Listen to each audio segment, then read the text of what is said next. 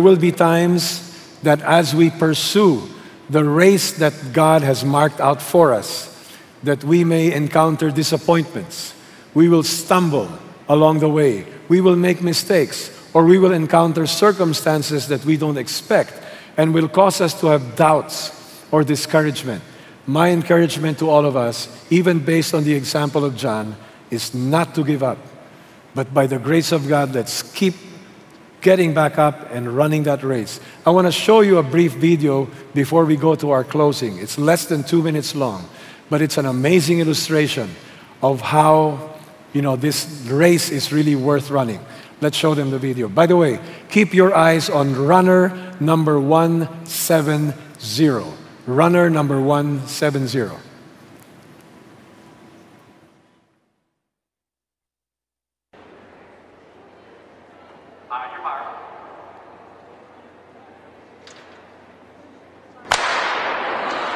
The 600-meter underway. Heather Dorniden in Minnesota finished second in this event a year ago. She was in lane 4. And Dorniden is probably going to be your favorite. She actually won the NCAA championships in 2006 in the 800, but she only won one Big Ten championships in the 2 years. 3 laps in this event, 600 meters, 3 times around the 200-meter track here at the field house. What a bold move by Fawn. She's looking very confident, and the Penn State runner is just running amazing today. She did win her heat in the 400, but ended up taking 4th overall. That's Fawn Dorr moving into the lead, a sophomore from Penn State. Dorniden running second. Dorniden last year scored 23 points for the Golden Gophers in their Big Ten championship, so they're really relying on getting a lot of points from her this weekend, and she's just coming by Fawn Dorr now in the home stretch, heading into the bell lap.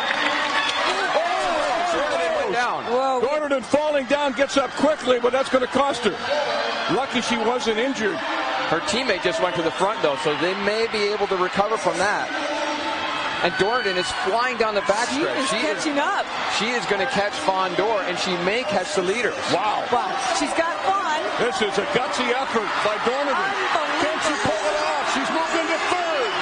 Dorniden coming down the stretch from the outside. Dorniden coming on strong. Dorniden all the way. Dorniden. Yes, she did it.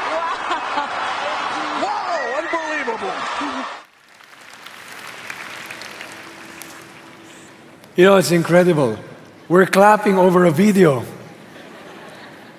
But can I tell you something? When you and I refuse to stay down, but by the grace of God, get back up and keep running, it will be heaven that will applaud. It will be heaven that will rejoice. John, yes.